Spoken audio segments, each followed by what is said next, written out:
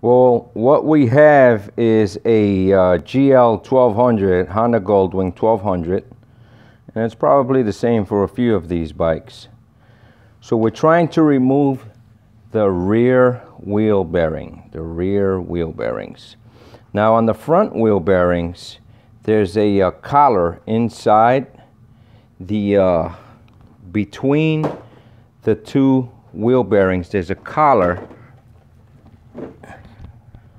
and what you do is you stick this in there and you push that collar to the side, and you're able to tap down on the wheel bearing of the other side.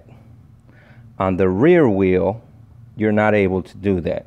So again, on the front, it's pretty simple. You don't need any special tools other than something like this, a long piece of metal that you stick in where the axle is. So there's an axle rod in there, whatever you want to call it, and it actually has a I don't know if it's a slot or something like that inside, but that rod that's inside, when you stick this in there, you push to the side and it has room to slide over.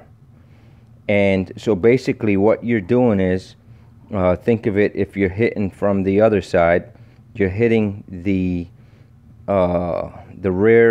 front wheel bearing like right about there, because the dowel, the rod that's inside, moves to the side and you're able to bang it out. Once you got that out, you slide that rod out and then you come up and you would take this one out.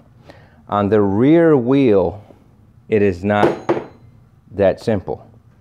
So this is a device that I had to purchase. I got it at Harbor Freight. I'm not sure if Northern Tool and Equipment has it or what other companies, but basically these pieces right here, what is it called? Chrome plated, packed and sturdy. It doesn't say. Slide hammer for collets.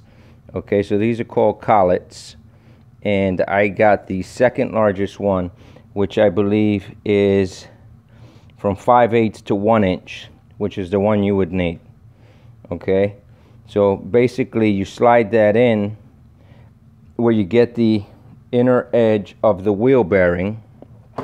You see it's in there, and what I have is I have this little piece right here that is grabbed on to the other side of that little piece right there, of the inner of that thing that's spinning. Okay, and it's pretty simple. Once you do that, you just start hitting that out, and it's starting to come out. I don't know if you can tell, but it has slid at least, I don't know, 1/4 of an inch, maybe less, but it's on its way out for sure.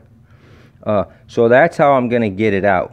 And once I have one side out, I can pull that collar out that I said is inside and bang the other one from this side out.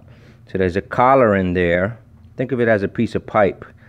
And I slide that out and then I bang down. And that's pretty much it.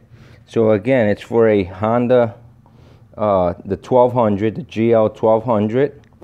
And it's probably the same for a lot of bikes.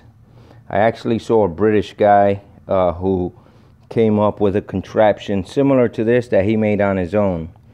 But this is sold at Harbor Freight, and it's simple to do. All right, good luck.